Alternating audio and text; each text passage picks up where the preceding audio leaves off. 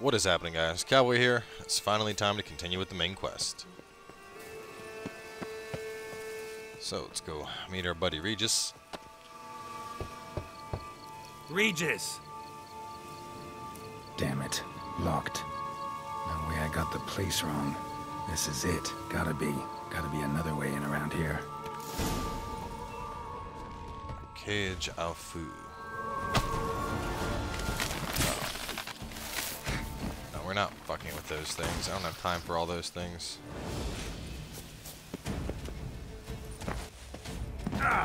Oh, Kiki Morris. Ow! Stop that.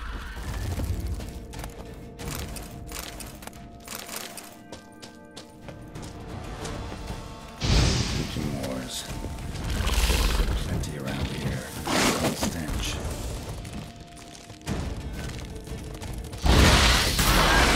Back you go.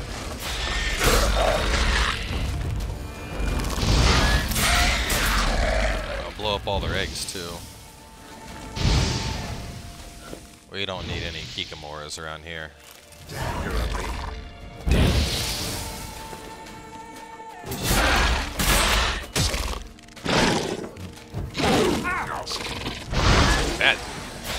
Bad Kikimora.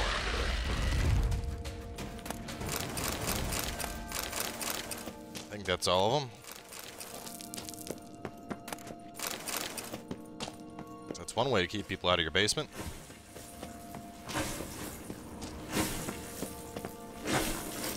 What's that?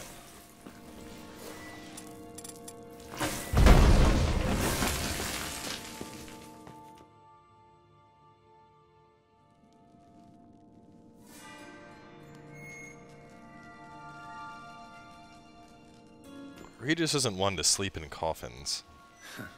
Agreed to meet a vampire at a cemetery. How much more cliché can you get? Nothing comes readily to mind. Could have left the door unlatched. What of my privacy? I value it rather deeply. Unmolested, especially by unwanted guests, that's my preferred state. Besides, I knew you'd find a way to get in. True enough. Need to find your friend. I'm hoping you'll agree to help. I shall do whatever's in my power. Yet what you want or even need must matter little. What matters is what Dettlaff wants. If he does not wish to be found, you will not find him. Ever. End of story. Come on. Gotta be some way.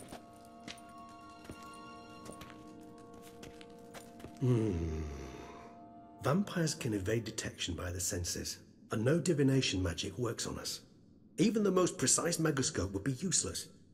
And this? Could this help? Wherever did you get that? Off one of the beast's victims, found by a bend in the river. Body was chopped in pieces. 3 of those pieces were hands. Hand with the ring seemed the odd one out. Abruxa had taken an interest in it.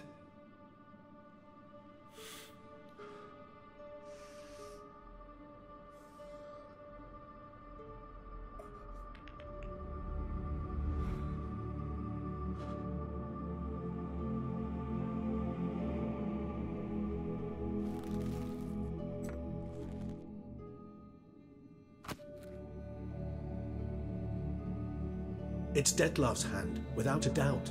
It will do splendidly. Ring's pretty intriguing. Made of no metal I've ever seen. And the ornamentation. It comes from our home, where we lived before the conjunction of spheres. It's actually mine. I received it from a dear old friend. You might call him a humanist.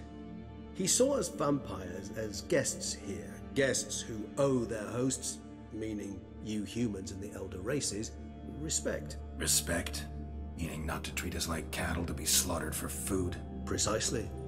And the reason why I, in turn, gave it to Dettlaff. To remind him of the ideals my old friend championed.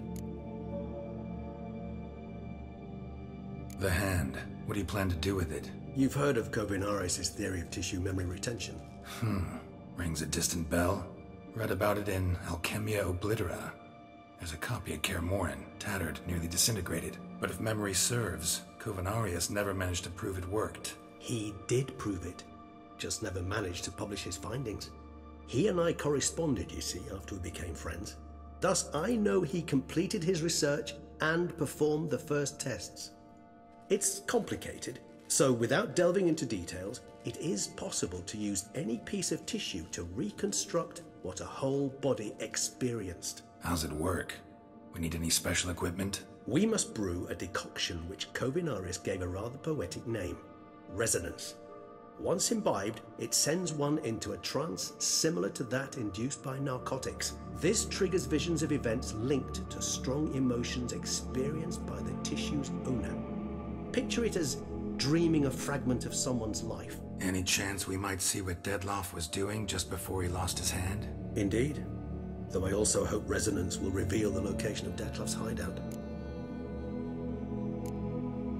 Can't you just summon Dettlaff? You're both hired vampires. There's gotta be a way. If I'm to be entirely candid, there is indeed one. But believe me, we will be better off never availing ourselves of it. It is a last resort. Absolutely. Last resort? The hell? Why? There is a being who can summon Dettlaff. Possesses the authority, even the power, to force him to appear in a given place. But the very act of contacting this being, well, it's akin to walking a slack line extended over a chasm filled with molten lava. An exercise as perilous to me as it would be to you. A risk I'm unwilling to take. I beg you, let's do it my way. It will be both quicker and easier. So I'm guessing that would be like Dettlaff's master or something? Kovinaris spent half his life proving his theory. Wild guess. Making a dose of resonance won't be easy. You guessed correctly. In addition to Dettlaff's tissue, we shall need a powerful occipital lobe stimulant. Effectively a poison, to make one susceptible to visions. Well, got a few ingredients to choose from. Unfortunately, all are pretty rare. There's Mamoon glands. The closest ones I know of are in Vizima. A spotted white saliva would also serve, but they were culled to extinction over a century ago. Could go with a kobold's eyes, but the creatures are sentient. Rather not gouge one's eyes out. Given that we lack the time to sleuth this out ourselves, permit me to summon some help.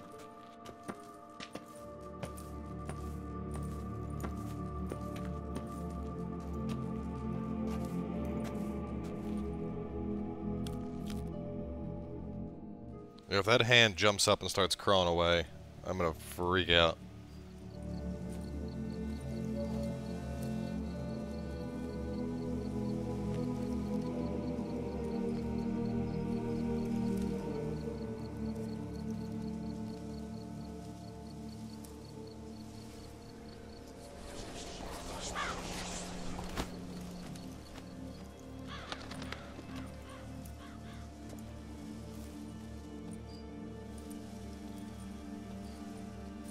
What was that? A raven?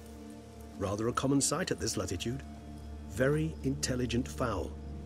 I asked him to look for the creatures you mentioned. Him and his brethren. Perhaps they'll find one in the area, and I would hazard that a flock of ravens will spy any said creature faster than a solitary witcher would. With all due respect to your skills, my friend. It will take them some time, nonetheless, so perhaps you'd care for a snifter of mandrake.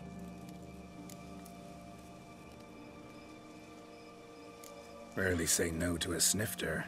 Sadly, this is but a weak infusion rather than a proper distillate. Even better. I remember your mandrake hooch. Made people say things they'd have rather kept to themselves. Now, what could Geralt of Rivia prefer to keep to himself?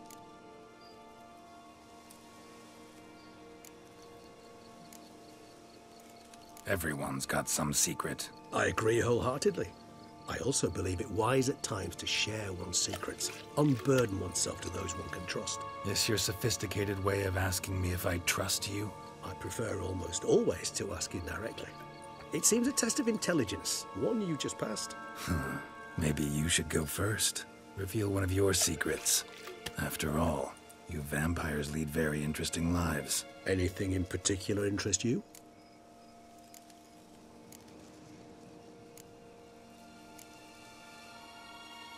Curious what you did after you were reborn. As I'm sure you can surmise, but first I was thoroughly absorbed with recovering. As it is, I've still not recovered completely. Yet I was so weak the first year that I could not stand nor move on my own. Detlef bore my weakness bravely, showed great patience. If not for him, I wouldn't be here, and I'd have regenerated far slower.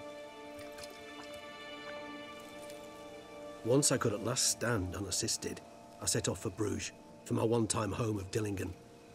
There I led the peaceful life of a rural healer and surgeon, enjoying my neighbours' respect and, in fact, constituting the exact opposite of the monstrous vampire the populace imagines. Bruges, you say? Rebirth make you sentimental? Perhaps a dash. But what of you? Where have you been? Ever find your Cyrilla? Back then, yeah. But we parted again soon after. And when the time was ripe, she came back, defeated the Wild Hunt together. Ooh. Seemed I certainly missed quite a bit while I was absent. True enough. But it's a conversation we'll have another time. Need to know more about you now.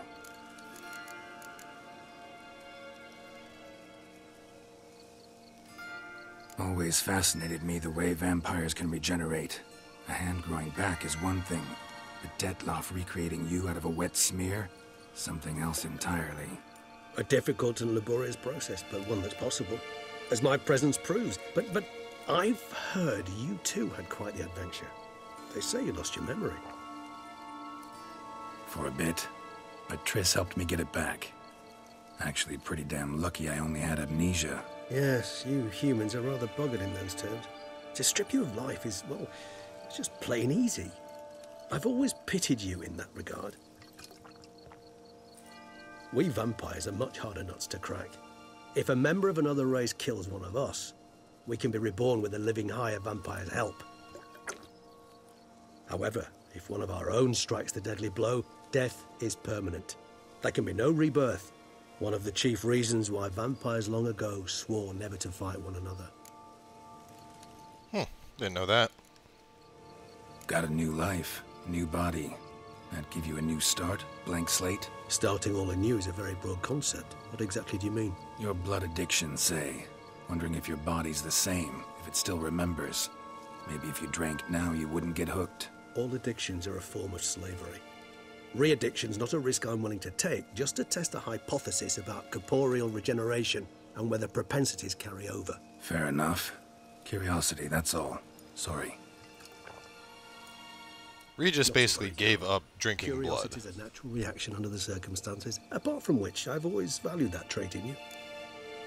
One of the few vampires who doesn't drink blood, because blood makes them drunk. Like, super drunk. And he basically got wasted. I'm trying to remember exactly how the story went in the novel, but he, like, got wasted when he was a younger vampire.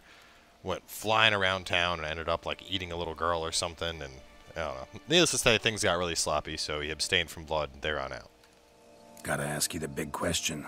One everyone wonders about. What happens after death? You wish me to tell you if the human belief in the gods is well-founded? Well, that I do not know. We vampires differ exceedingly from you humans. Our matter, that of which we are composed, can exist without form. We require neither a heart, nor a brain, nor air to breathe. But were you dead? As humans understand death, yes. Feel anything? Understand anything? It's rather hard to explain. I felt something very unsettling. Something I cannot even name, for I did no reasoning. Only after rebirth did I begin to understand that what I had felt was cold and unimaginable fear. If not for Detlef, I might have drowned in an eternity of icy terror. Can't have been alive then. Sheesh, experience like that must be vicious. Indeed, it's hard to compare to anything I know. Yet you are aware we don't see death as you do. The way you cling to life, we find it entirely peculiar. You are mortals, ergo it's a foregone conclusion. You will die. It's but a question of time. Thus, I often find myself wondering why you try so very hard. To die at 20 years, 40, even 100, what's the difference? They're all but the blink of an eye. Depends on your point of view. Man who's got 1,000,000 crowns to spend can't possibly understand one who's only got 20. Very true. One's outlook can indeed change much. All right, Give you one question. What do you want to know? One question to ask one as fascinating as you, Geralt. Cruel parsimony, I'd say, but I shall do my best to make it count. If you were to die and be reborn as I was, in your new life, would you choose to be a witcher? Ooh. I think, yeah. See, Regis. Doubt I'd know how to be anything else. Ever tried? See, you're determined to get an answer, to find out if I like being a witcher. Just refuse to ask directly, as always.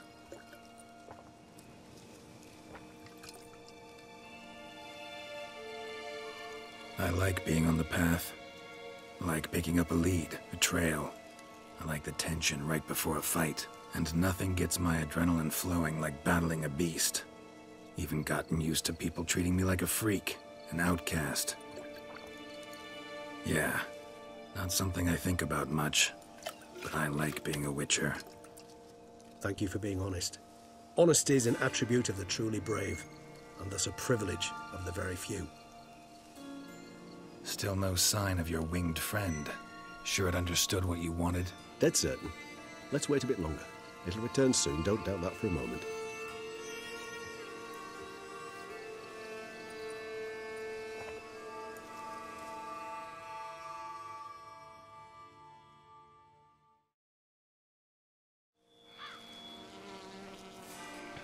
Taking a little nap.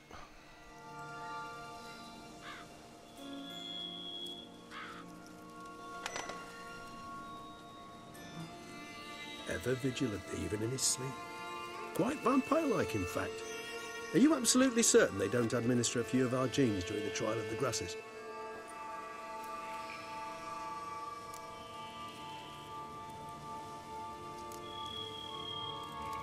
Appreciate the compliment. Got something for me? You were right. No kobolds or mamoons for miles around. Knew it. Allow me to finish. You see, there's this spotted white. It haunts an abandoned residence in the Caraberta woods. Impossible. My brethren hunted down every last spotted white before I was born. Then it seems you must revise your knowledge of spotted whites. For somehow this one managed to survive your brethren's onslaught. It seems I know this home it haunts. Recall a tale about it. Locals believe the place cursed. Perhaps that's how the white survived entirely unmolested.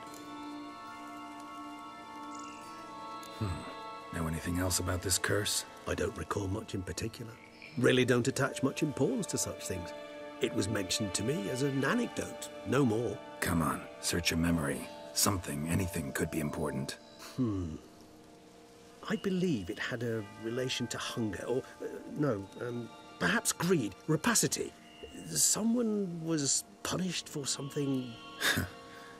Textbook definition of a curse, pretty much. Sorry, Geralt, I try not to clutter my mind with the details of every far-fetched tale I happen to hear.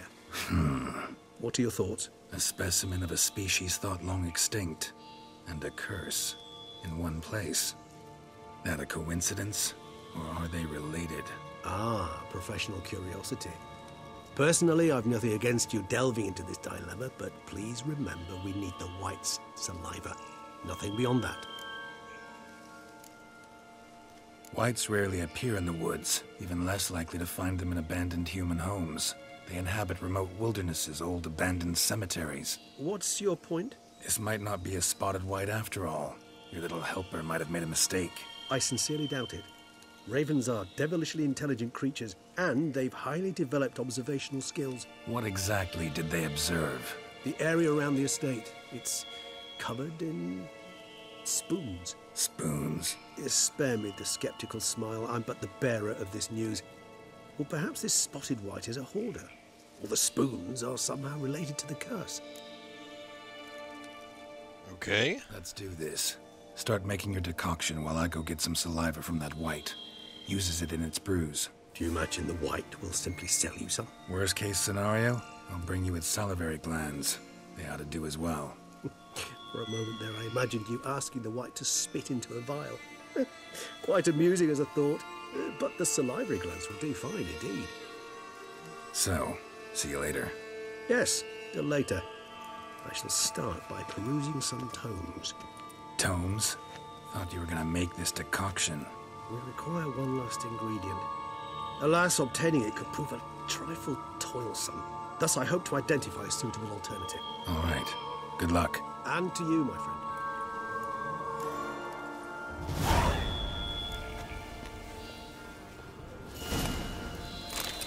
Gold plate. Spotted white. Well, I mean, we're already at 20 minutes, so we're going to be wrapping this one up in a second. I'm going to see where exactly we have to go and read that bestiary entry before we close things on out. Oh, it's way out there. And if I go the other way, there's a fast travel, so we'll hit that up real fast. Very dialogue-heavy episode. I feel like I barely made a peep damn the whole damn thing. Just sat and captured and watching.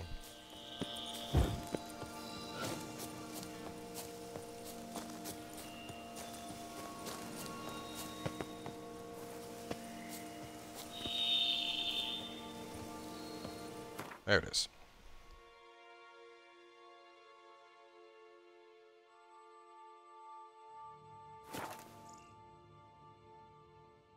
Alright, so hop over there. Let's read up on spotted whites. I know whites in general are one of the new like DLC monsters that have been added. Fought a couple so far. Barg heist. Come here. Come here.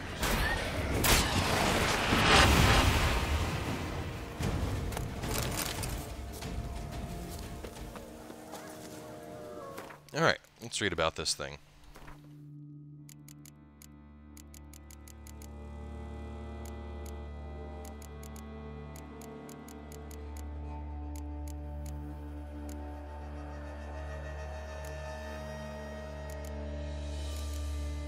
So it looks like regular whites, but there's a crown against them. And whereas these ones are vulnerable to Axii, these are vulnerable to both Igni and Yrden.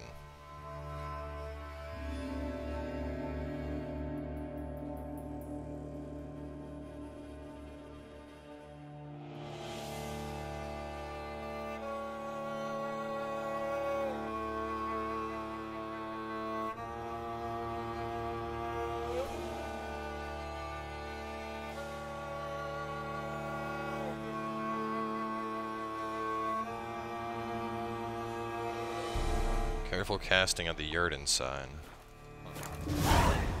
Well, either way, looks like a little bit later today we're going to be hunting down a white. So make sure to stay tuned, and we will catch you guys then with more of the main story.